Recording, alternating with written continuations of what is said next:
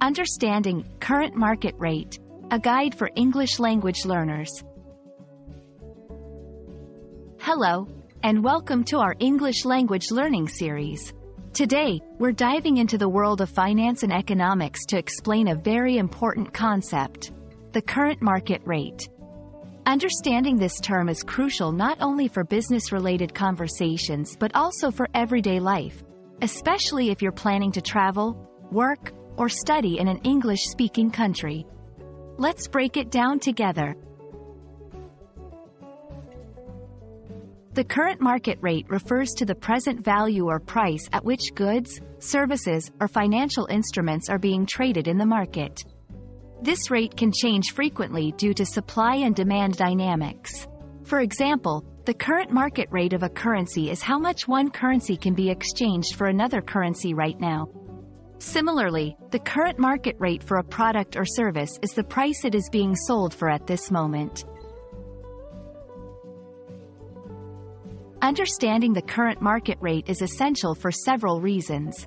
Firstly, it helps consumers make informed decisions about when to buy or sell a product or service. For investors, it's crucial for deciding when to buy or sell stocks, bonds, or currencies.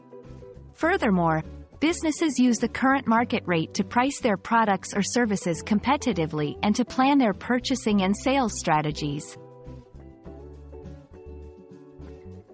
Several factors can influence the current market rate.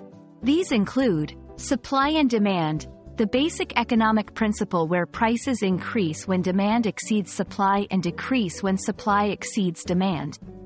Economic indicators. These include inflation rates, interest rates, and employment rates that can affect market sentiment and thus prices. Political stability and economic policies.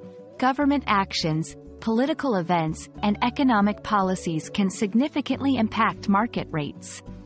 Market sentiment. The overall attitude of investors towards a particular market or asset can also influence prices.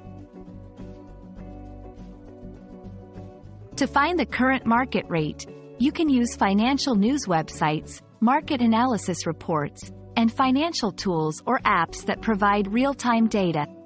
Interpreting this rate requires understanding the context, such as economic conditions and market trends. It's not just about the numbers. It's about what those numbers represent in the broader economic landscape. We hope this video has shed some light on the concept of the current market rate and why it's such a crucial part of economic and financial discussions.